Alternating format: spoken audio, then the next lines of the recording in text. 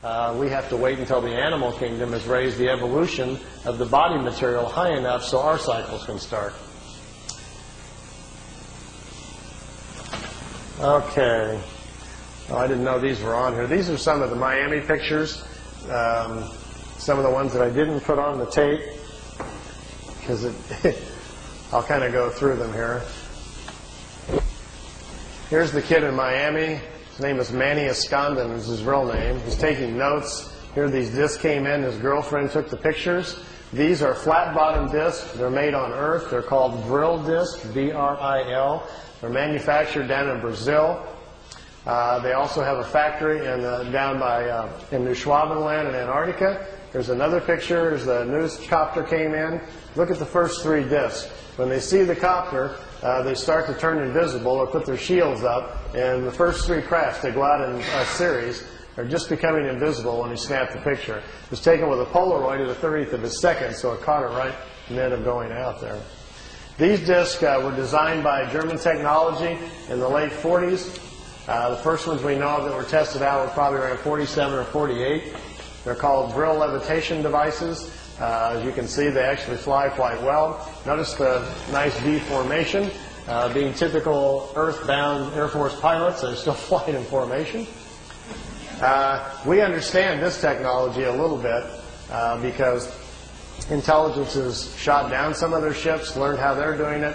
And when you hear rumors about how the Americans are building flying discs, what we're doing is playing catch-up to the German technology that's been around since the 40s. Their technology has accelerated tremendously. They make two different types of levitation devices. That's what we're doing out in Area 51. We manufacture the devices in San Diego. They're put together by General Electric. We test them at Area 51. Here's the German disc parked down on the ground at a facility down in Brazil. Here's four guys standing next to it down there. There's a whole row of them. He couldn't count how many were down there. He had his Polaroid with him and grabbed a few short shots here. Over here's two guys here on a craft coming in. You can see the two guys standing here. And down here at the bottom, which I know isn't clear, is one of these old bell-shaped crafts. Many of you are probably not familiar, but there was a fellow named George Adamski back in 1962 who claimed to be having contacts with people from Venus.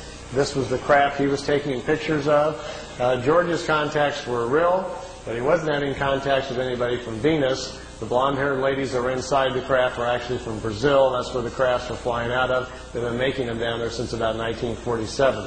They find it very convenient if they make contact or land somewhere to tell people they're extraterrestrials, and we're very open to it. If they tell them, hi, we're part of a German intelligence group from Brazil, people would freak out.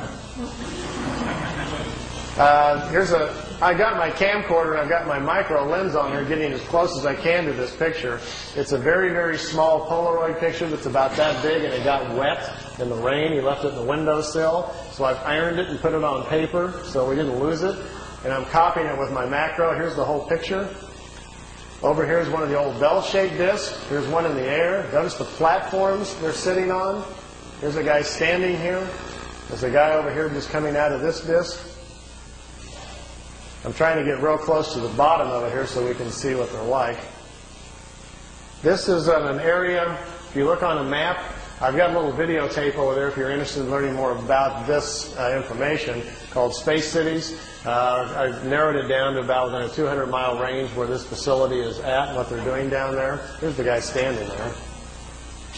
The discs sit down on the platforms. Remember earlier I was telling you about how the condensers charge out the bottom? They have to charge the field up. If you get too close to the Earth, the charge dissipates because it's grounded. These metal platforms, they sit them down on the platforms, then they can keep the ship charged up. And if they need to take back off right away, they can. They don't have to wait for the ship to charge back up. The platforms charge them up for them, so they can lift right back off. If they would set it down without the platform on the tripod legs, they've got to go through the process again of charging the capacitors up, which takes 3 to 4 minutes. So if they're in a hurry to get away, they're in big trouble. These old bell-shaped discs actually have 3 Mercedes-Benz truck engines in them, driving the magnetic field. This was their first design that they made. This was the first ones that the Germans built. These craft here were under consideration, and they were working on them in the end of World War II. When you hear about Hitler's secret weapon at the World War II, if you go back and look at the newspapers, that's what he was talking about. They were in hopes they would get these things up and working, and they would still have a chance then to win the war. Fortunately for all of us, they did not, and we'd all be speaking German today. Interesting side effect, too, once they finally did get them up and working, they made lousy war weapons because the field around them prevents you from dropping bombs or anything out of them. It ignites the bombs.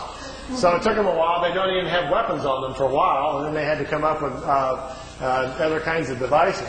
This was the first pictures I saw from the kid in Florida of his German contacts, and to my knowledge, I still think they're his best and perhaps his only contacts. I think he probably had a couple of contacts from these people. They came, they took him for a ride, it looks like on one or two occasions, and then perhaps they never came back. So we found this situation on several people around the planet. So it's not an uncommon situation. And this is from ET technology, but it was before 47. It wasn't ET, nothing to do with ET. It wasn't? No, just good old German intelligence figured it out. I can tell you where they got it. It's kind of a long story, but basically it came from German people who had traveled to India to study the concept of the virile, the energy of the universe, and they were trying to figure out how to levitate their own bodies to move in time.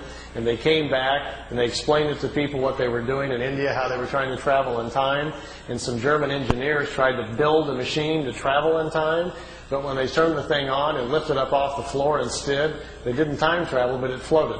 And they stumbled onto the idea of how to make what's called a virile levitation device. We think they did that probably the first time and sometime probably around 25 or 27. And then the concept laid around in private circles for a while and then became a potential thing during the war and then really didn't happen until after the war. These are Billy's pictures, some of his early movie footage. We got a car going down the highway over here and the trees blowing in the foreground here, and here's the disc. They're trying to show him, just allowing him to take some movie film of the craft. This is a few minutes long, so if you want to ask any other questions, feel free while it's running here. I'll just kind of let it run. You can see they float. The field around the craft that supports it, the ship is kind of in its own self-contained environment, so it floats on the gravitational wave. It's like a boat on water. And when they blink out, what is the technology there? They really don't go anywhere. They figured out how to make them invisible to our eyesight by controlling the frequency of the field around the disk. It's just a trick. They set the field up to a certain frequency. It bends reflected light. We can't see it. You and I don't see direct light. We see reflected light. Sun bounces off of me, goes to your eyeball, and you see me. This is a demo right here, I think, where it blinks out. If I put a very strong magnet, for instance, between you and I, right here to interfere, and keep turning it up, eventually the magnet will attract the photons that make the light and bend them, and they'll go the other direction, and you couldn't see me, but they can see me over there. But you wouldn't be able to. So that's the basic theory we think they're doing. They've just figured out how to cloak themselves by bending light and causing our eyes not to see it. Because they don't go anywhere. They were clear to Billy that the craft is still there. If you're inside the ship, you can still look outside and see everybody else, but they can't see you. And yet we can see objects beyond them. There, it blinks out.